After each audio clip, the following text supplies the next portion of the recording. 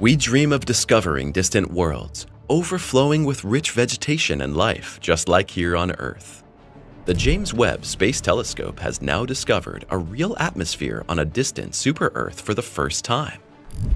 We could therefore be well on the way to finally exploring a world similar to our own in the depths of space. But 55 Cancri e presents researchers with a puzzle.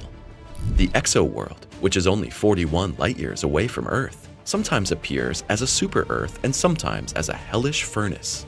But which is true? The James Webb Telescope has made some astonishing discoveries in the search for answers to these questions.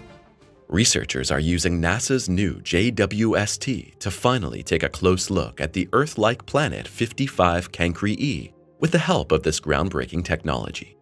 This exoplanet is a direct neighbor of Earth on a cosmic scale. This world has astonished researchers time and again since its discovery in 2011. At first, the planet appeared to be a hot but rocky world that may have an atmosphere, but then scientists discovered shocking new data about this planet. Using Webb's unique methods of analysis, researchers wanted to finally unravel the mystery surrounding this mysterious planet, and they succeeded. The results are astounding, and the study leader, Renyu Hyu, from NASA's Jet Propulsion Laboratory was thrilled. With the James Webb Telescope, we are now entering a completely new dimension of science. For the first time, we know exactly what is going on around the exoplanets, and we can even get our first impressions of the planet's surface. 55 Cancri e, super hot or super Earth? Can you imagine a boiling hot super Earth?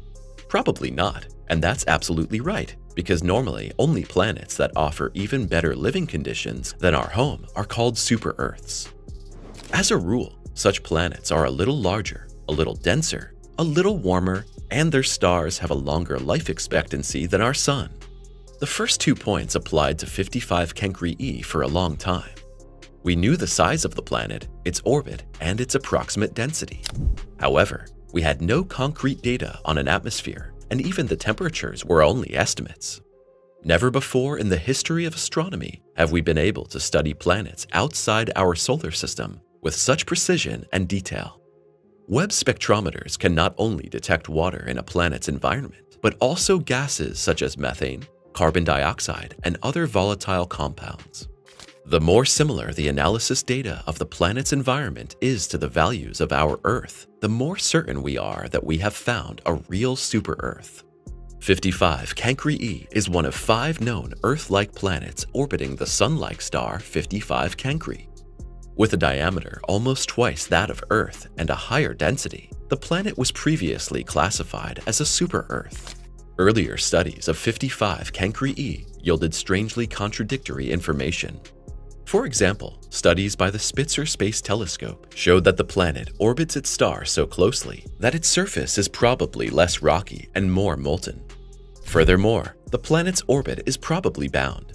With a day side and a night side, the supposed super-Earth could be a scorching hot place that neither harbors an atmosphere nor can support life.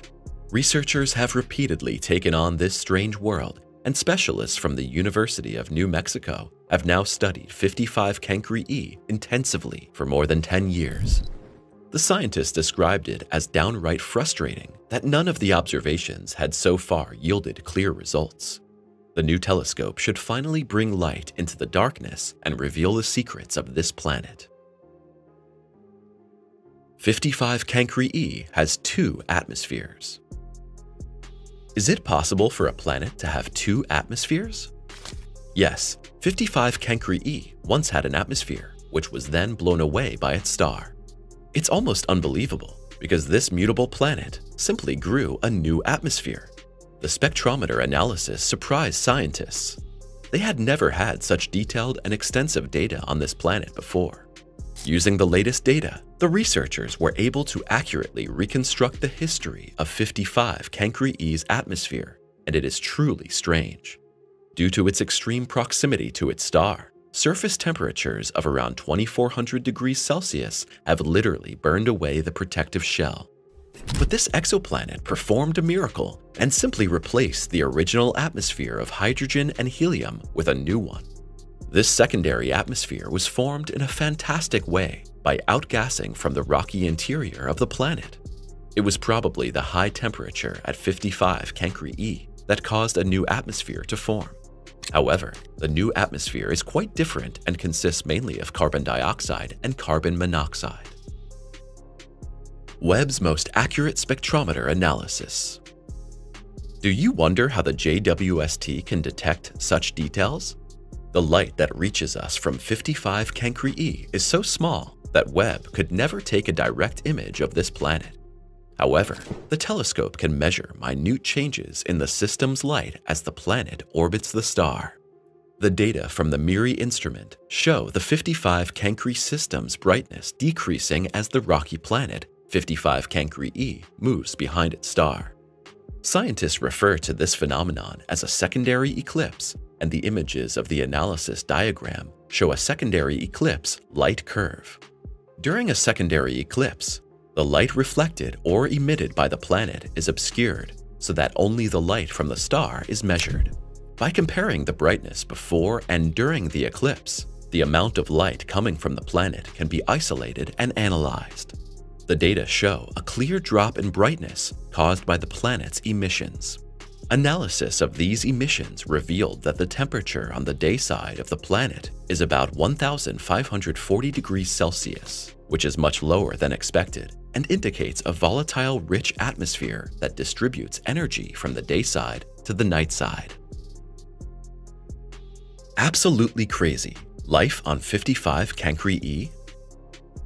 It sounds crazy, but previous data from NASA's now defunct Spitzer Space Telescope repeatedly indicated the presence of an atmosphere with signs of oxygen, nitrogen, and carbon dioxide. These could be biomarkers and evidence of life. But how can it be that a planet with such extreme surface temperatures shows traces of biomarkers in its atmosphere? Planetary researcher Hugh explained in his article in the journal Nature that 55 Cancri E even showed signatures of metallic substances and elements such as silicon, iron, aluminum, and calcium. However, the temperatures are so high that scientists suspect that the source of these traces could be a thin veil of vaporized rock. This raises the exciting question of whether this planet was once cooler and knew biological processes. We know from our own solar system that planets have swapped positions within the system over the course of millions of years. It's possible that the rocky world 55 Cancri E was once in a habitable zone and only later moved into an orbit that brought it closer to its star and the devastating temperatures. Our Mercury is also being pushed further and further towards the Sun by Jupiter, and some researchers assume that Mercury was once in an orbit further away from the Sun. Then it could be that there was once life on 55 Cancri E. The exoplanet appears more and more like a world of stark contrasts and a world that has undergone violent changes. This is shown not only by the bound orbit, but above all by the contradictory measurement results from the various telescopes. The first indication of a considerable atmosphere came from temperature measurements based on the thermal emissions of this world. If the exoplanet is really covered by dark, molten rock and a thin veil of vaporized rock, the day side should be about 2,200 degrees hot. Webb's MIRI data, however, showed a temperature of only 1,540 degrees Celsius. This may be due to the fact that the energy is well distributed by thermal processes between the cool night side and the hot day side. Lava flows transfer heat to the night side, where it is circulated and cooled. Nevertheless, simulations showed that this effect alone is not sufficient to explain the much lower temperature.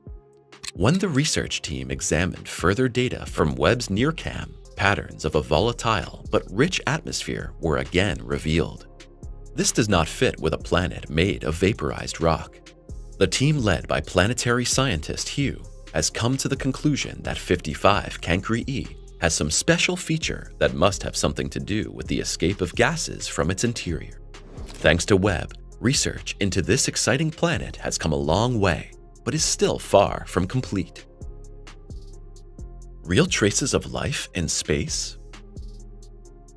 Are you fascinated by such groundbreaking findings as those about 55 Cancri E? Or are you one of those people who would be much more grateful if we could finally prove the existence of real extraterrestrial life in space? Even if we have not yet succeeded in providing definitive proof, the James Webb Space Telescope has brought us closer to this goal than ever before. In addition to an unprecedented range and sharpness, the JWST offers us the opportunity to take a close look at exoplanets for the first time. Although some of these planets are huge, they are tiny objects compared to the dimensions of the entire universe. For a long time, tracking them down was like looking for a needle in an almost infinite haystack. We now know of more than 5,000 exoplanets. That's a lot for our science, but measured against the actual number of planets, it's not even a handful. The exact number of Earth-like planets is constantly changing. So far, we have a few dozen candidates that have what it takes to be Earth 2. Webb is now to clarify which planets are really Earth-like and which are not. Proxima Centauri b has often been named as the most Earth-like planet. This planet, which is only 4 light-years away, orbits the star closest to us and lies in the habitable zone, where the conditions for liquid water are good. Our hopes of finding life there faded after the star Proxima Centauri directed violent flares at its planet. After this disappointment, attention turned to other important candidates such as Kepler 452b and TRAPPIST-1e. Webb was able to confirm the existence of the Earth-like planets in the TRAPPIST system, but the individual analyses are still lacking. The star TRAPPIST-1 probably has 7 planets around it, 5 of which are similar to our Earth. Kepler 452b is currently the most Earth-like planet ever discovered in space. It is around 6 billion years old and slightly larger than our home planet. Here too, we currently know nothing about an atmosphere or signs of biomarkers in the environment. We will have to wait until the JWST analyzes this world in detail. Click subscribe now and look forward to many new exciting videos.